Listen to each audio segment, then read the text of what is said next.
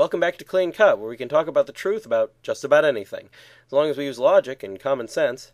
This season, we'll be discussing the early councils of the Church and how doctrine developed in those early times.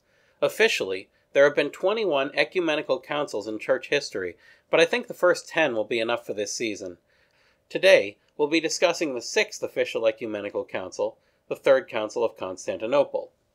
Ecumenical councils have always been uncommon occurrences, and in this case over a century had passed between the Second Council of Constantinople and the Third. This council was mainly motivated by the emperor, Constantine IV, also known as Constantine Pogonatus, who wanted to settle all the religious disputes in the land. He sent a letter to Pope Donus in 678 AD, but sadly the Pope was dead before he got the letter. The letter was received instead by his successor, Pope St. Agato, who worked together with a number of other bishops over the next couple of years to compile a comprehensive assessment of the issues that the emperor had proposed dealing with at the council, specifically the heresy of Monothelitism, the position that Jesus had only one will, not two, a human will and a divine will. Their assessment addressed the main errors of Monothelitism and condemned it as a heresy. They also wrote up a profession of faith condemning this heresy and a letter on dogma from the Pope, and sent them, along with 3 papal legates, to the emperor. The emperor ordered a council of bishops to begin a short time after that, which would last for 18 sessions. In the second session, the letter from the Pope and a document containing judgments from a synod of the Western Church, a council of sorts, but not as widespread as a general or ecumenical council, were read on the subject of Monothelitism. The judgment made by both was that Jesus had 2 wills, a human and a divine will, and therefore Monothelitism was false.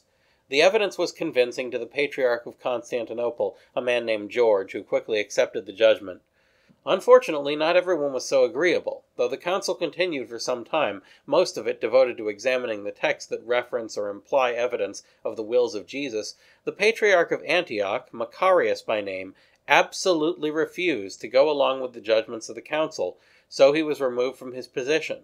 However, before leaving, he drew attention to a letter from a previous pope, Honorius I, which had been sent to Patriarch Sergius of Constantinople almost 50 years earlier. In that letter, on the topic of the wills of Jesus, he agrees with the position of Sergius that it would be well to avoid 2 operations. Because of this, the late Pope Honorius was judged a heretic by the Third Council of Constantinople.